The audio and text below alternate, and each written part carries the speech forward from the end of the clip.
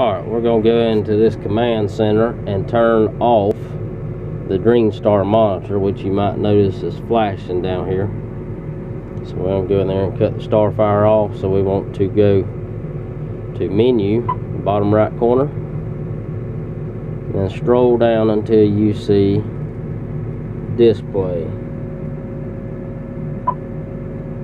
Go to settings, multiple, go to change settings, and turn Green Star and the original Green Star monitor off by unchecking them, and then hit save settings and restart display. And then it's going to reset the command center.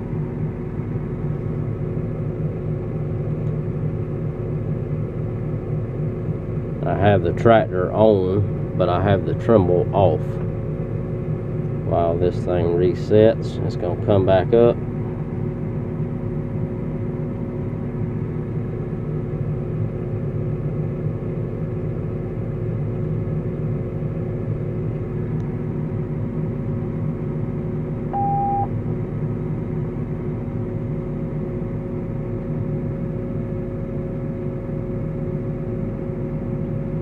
Loading the new settings, and now you'll notice that the bubble is no longer there. That's it.